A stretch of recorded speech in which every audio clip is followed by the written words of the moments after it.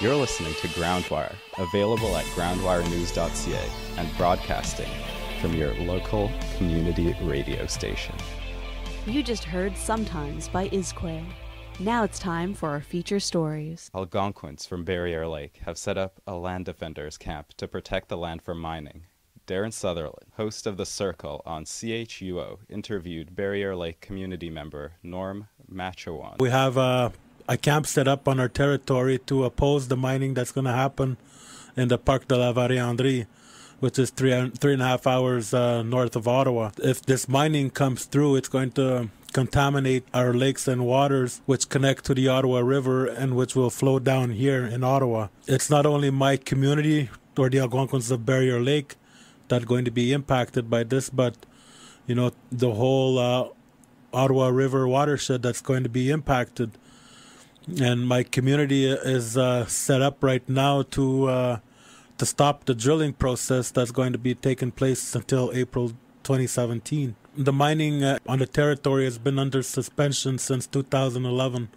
Oh, wow. But it was in 2010 we found out through the Mining Watch Canada that there was going to be potential mining in the territory. So we did check it out right away. We did not waste any time. And when we did check it out, it was in the heart of our traditional territory. And we have a lot of users on our territory, not only us, but we have different communities, our neighboring Algonquin communities that use the territory as well, and the non-native hunters. And, we're trying to preserve the wildlife reserve for all our users. We're not going to let Copper One Company bury our identity alive, because much of our identity comes from the land, our language, our culture, our teachings. It's going to be a huge loss for the community and a huge loss for this country to lose such a great wildlife habitat. You aren't necessarily opposed to development. You just want it done in a respectful, sustainable way. Yes. Well, in Quebec, there's no process in place for a consultation with the First Nation community. They just go online and they stake a claim through the Google Earth.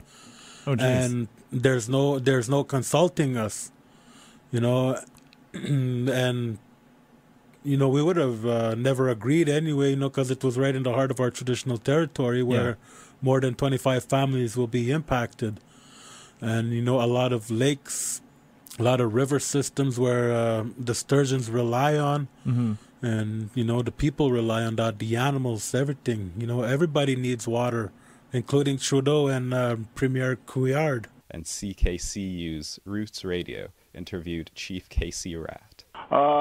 Basically, right now we have some families that are camped out near Junction 29, which leads to the where Copper One has a claim on the territory for an 80-kilometer wide mining activity that they want to do in our territory. So right now we're trying to make sure that the drilling of the exploration drilling does not happen within the territory for whatever reason. And right now Copper One says Copper One and MNR have said that there is no drilling at the moment or no permits have been issued, and which is good news for us.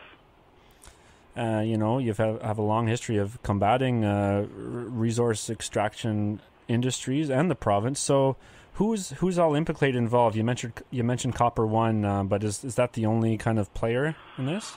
Well, right now we have 14 mining companies that want to do exploration drills in our territory. So we're out there making sure that this does not happen. We have people taking rides into the territory on these locations, making sure that no one is there doing these activities. And if they are found to be at these locations, the community will go over to that place and ask them to leave the territory and making sure that they don't come back in the future, because we don't want no mining in our territory.